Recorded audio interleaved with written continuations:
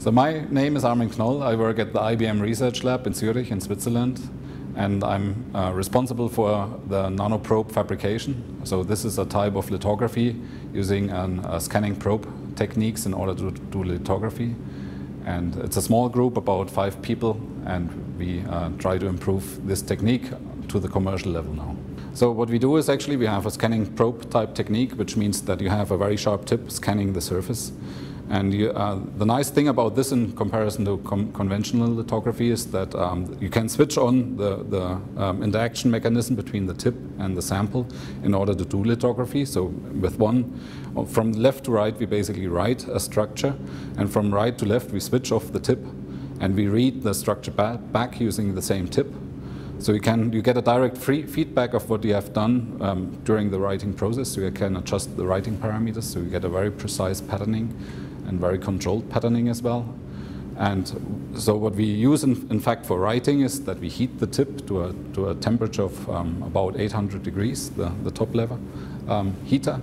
The tip transfers this heat onto the sample, and the sample then evaporates. So the polymer resistant beneath the tip evaporates, does a chemical reaction, the polymer decomposes into the monomers, and the monomers are volatile and evaporate by themselves, basically.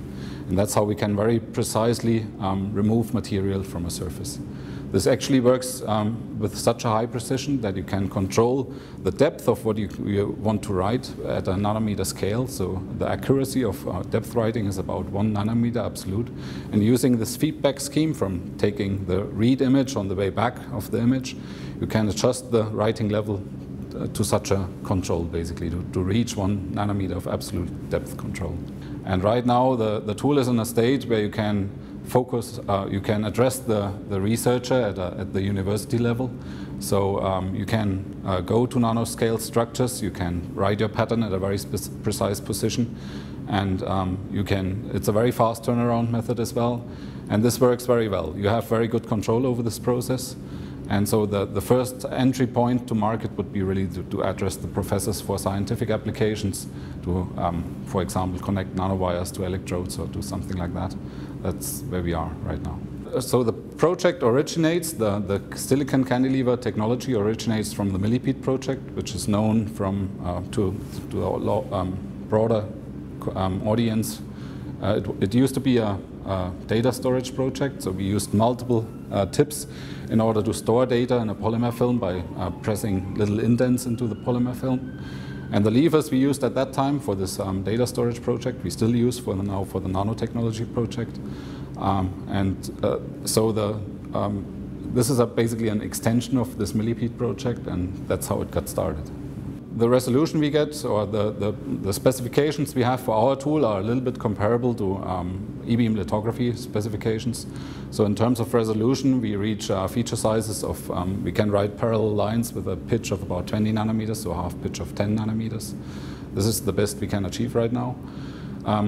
We get throughput values also in the order of e-beam lithography. We have to take into account that we write pixels at a pixel step of about 5 to 10 nanometers. And we reach patterning speeds of up to 500 kilohertz for writing pixels. And this is very fast for an AFM technique, but it compares well to the throughput values you get from e-beam lithography. So it's on par, approximately. And so basically what that means for the tool is that you don't have to wait for an hour, basically, until you see your field is finished. The heat distribution in the polymer is very local. So heating the surface locally basically means that you don't heat the neighboring pixel very much.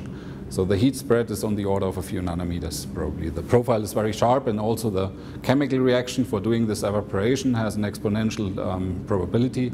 So this gives you a very sharp profile of where the reaction takes place. So that's also very nice. You don't have proximity effects to the neighboring pixels like other techniques. This is a very special resist what we have to use, because we can heat the heater of the silicon tip up to 1,000 degrees, but this heat has to be transmitted through the tip into the polymer sample. And if you use very sharp tips, what arrives at the sample is only half of that heater temperature approximately.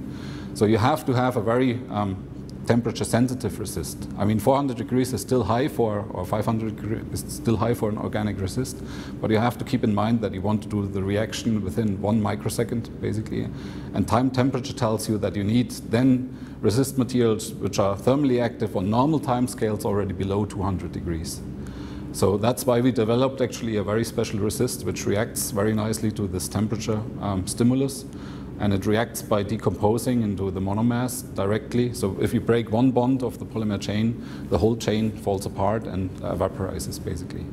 And this makes also the throughput of this technique very, very high and fast. Yeah. In terms of smaller feature sizes, we tried to develop new resist materials. Not only the polymer might be limiting in some sense, because you always decompose a full chain of polymer. And so we try to go to small molecules, to work with small molecules really, to evaporate molecules one by one out of the surface. And in this range of molecules, you have much more knobs to turn in terms of chemistry, how to make the tip interact with the molecules and also the molecules interact with the substrate. And so there seems to be some room for improving the technology, and the goal is actually to go towards 5 nanometers resolution. Yeah, at IBM, we create the IP for doing this technology, right? IBM holds the patents of the technology, and for IBM, the business of such a tool is not interesting per se. So the idea is to really spin that off to a company, license the IP to the company, and then see how it grows, basically.